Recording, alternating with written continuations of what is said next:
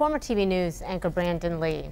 He left his job in local news, and his mission was to find himself and to share his own story of abuse, of addiction. He was basically living two lives, one of which nobody in the public knew about. He's hoping that by talking about it and releasing all the ugly details, they're going to help somebody else. He has just written Mascara Boy, bullied, assaulted, and near death, surviving trauma and abuse.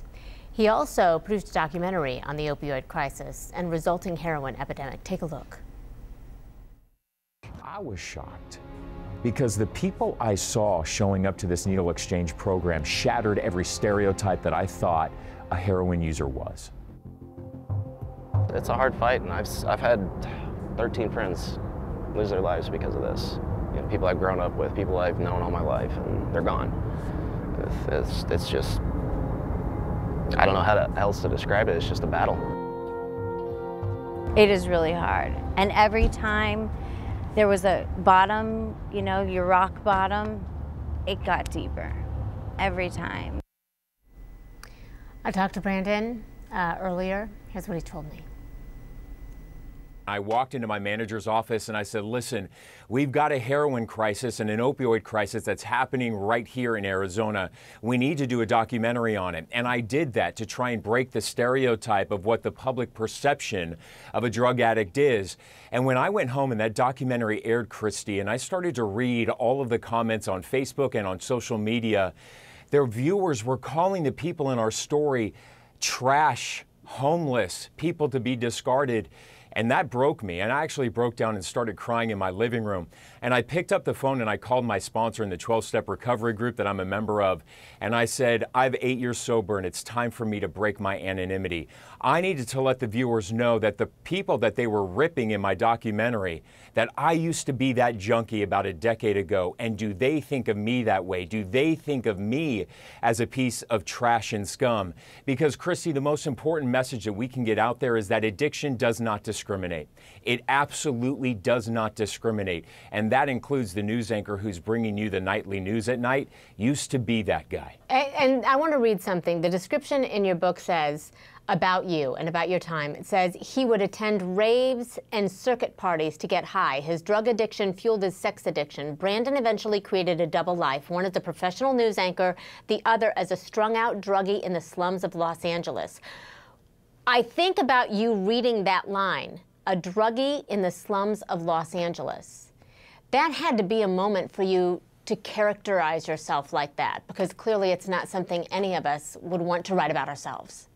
No, it was the hardest truth, but it was the reality of the double life that I had lived for so long. When I was a reporter here in Los Angeles, Christy, I was living that double life, right? I wanted the public perception to see me as this Emmy Award-winning news reporter out there on the streets doing a professional job. What people didn't realize that was when the 10 o'clock news was over with, that's when I went to the slums of LA and I started using hardcore drugs.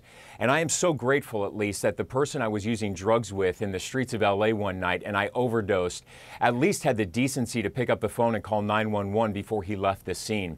And I ended up getting rushed to an LA Presbyterian hospital. And I was in a coma on life support twice in 1 week. And I was inside of the ER and I broke down crying. And I'll never forget this. This little nurse walked into my ER room and she held my hand and she looked at me and she said, Brandon, we all make mistakes. Do you believe in God? And I looked at her and I said, no, I don't. And Christy, she looked at me and she said, Brandon, that's okay because God still believes in you. Do me this favor. They have one of these AA meetings at my church every Thursday night. I've got $10 in my pocket. Take this $10 and use that as a cab ride to my church tonight when they discharge you. I went to that meeting. I made her that promise. And I have been sober ever since that day on February 22nd, 2010. Wow, and congratulations. I love to be able to tell people that you are nearly a decade sober. That is huge. What are people going to learn in your book about the ability to take that turn?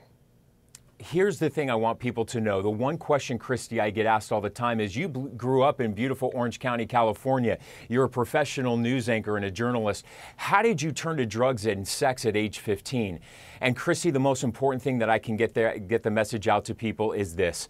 I sought intensive therapy, and it was during intensive therapy that I realized that being repeatedly sexually abused by my piano teacher every Friday night when I was just a small boy, and repeatedly sexually abused by my youth soccer coach, that eventually that trauma, untreated, came out sideways. And I needed to realize what was the root cause of my addiction, what was causing me to choose sex and drugs as a way to cope and a way to numb myself. And it was a lot of early childhood trauma that I needed to address. So therapy is what really helped me address that.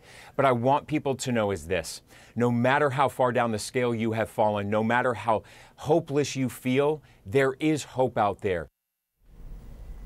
It is a really brave story to tell, isn't it, Brandon Lee? Thank you so much. His book, Mascara Boy, is out now, and you can watch his report on the heroin crisis in Arizona. Go to his YouTube page for that.